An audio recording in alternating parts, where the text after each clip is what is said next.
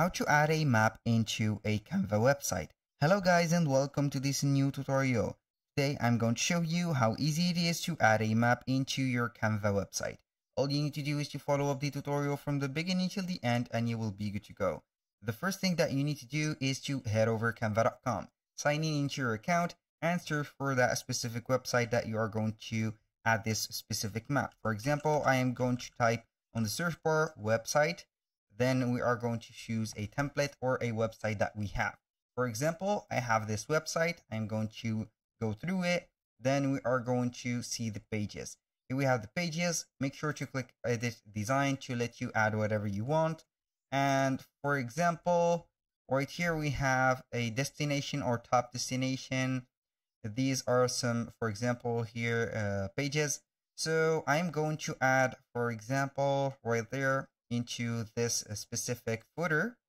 I'm going to add this a right here. Let's say that we are going to add a map. So we are going to add those like that. I'm going to add this like this. So then we are going to head over the left side right there menu, click on apps. Then we are going to type Google Maps. So we are going to click on Google Maps. Now we are going to search for the specific map that we are going to add. Amsterdam, for example. Amsterdam.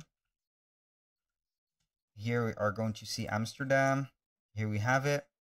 So we are going to add it right there. Here we have the Amsterdam map. Boom. So now all we need to do is to click on publish the website. Then we are going to republish the website. Then you are going to see this specific map into the website that you have. You can change it, you can make it zoomable, you can make it customizable and whatever. So we are going to go right there to the bottom. Here we have it. This is the map. You can see here it is fully navigatable. Thank you guys for watching. I hope that you have enjoyed the content and I hope to see you soon on the next one.